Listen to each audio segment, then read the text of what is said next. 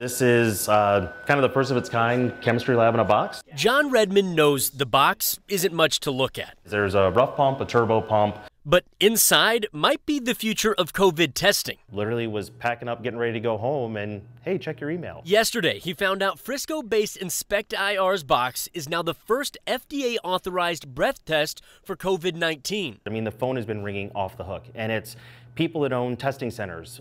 We've had other clinicians. You can get a result in just 3 minutes, and the only extra equipment needed is a straw. This looks like something I might see at a McDonald's or a Wendy's down there.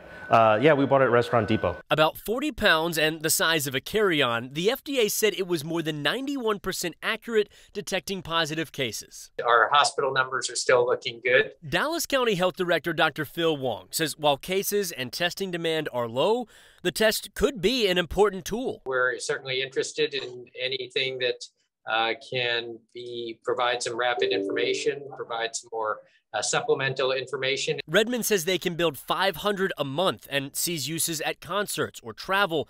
They're just authorized for adults, but schools are an option too. We all want to feel safe in wherever we are. They already developed the technology as a breath test for cannabis and opioids, but pivoted when COVID hit. Because it's a respiratory infection, we just asked the question, can we help? Now the future is expanding to other diseases. We're going to get to a point where we're going to be able to very quickly tell people what they are currently suffering with and hopefully create that peace of mind. In Frisco, I'm William Joy.